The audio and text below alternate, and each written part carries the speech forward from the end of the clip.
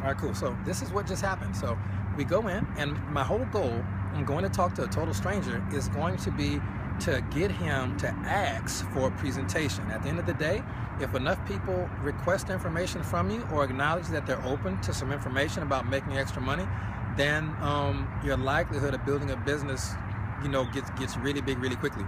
So I went in and I spoke to Derek, and what I asked him was, I said, Derek, when it comes to making extra money, like money on the side, do you keep your options open or are you closed-minded? So imagine if someone asked you that question. When it comes to making extra money, are you married to your job or do you keep your options open? And let's supercharge it right quick. He looked as if he was enjoying his job.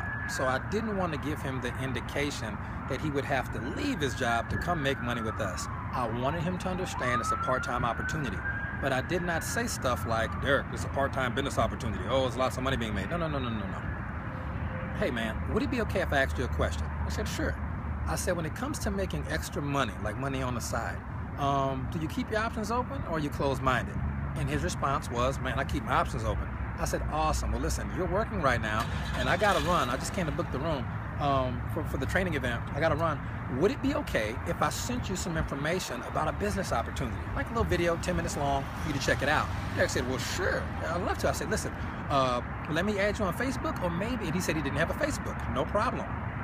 How about I get your number and I can text you the information? He said, great. I said, I'll text message you a link. And notice, I didn't send it right then. I said, what time do you get off? What time will you have 10 uninterrupted minutes to really observe and really, give the time to prioritize this opportunity? He said, man, I get off at 7 o'clock. I said, awesome. I would text you at 7 o'clock. And if you're free, I'm going to send you the 10-minute video. He said, awesome. Can't wait to check it out. Thanks, Derek. Have a good day. So let's recap that.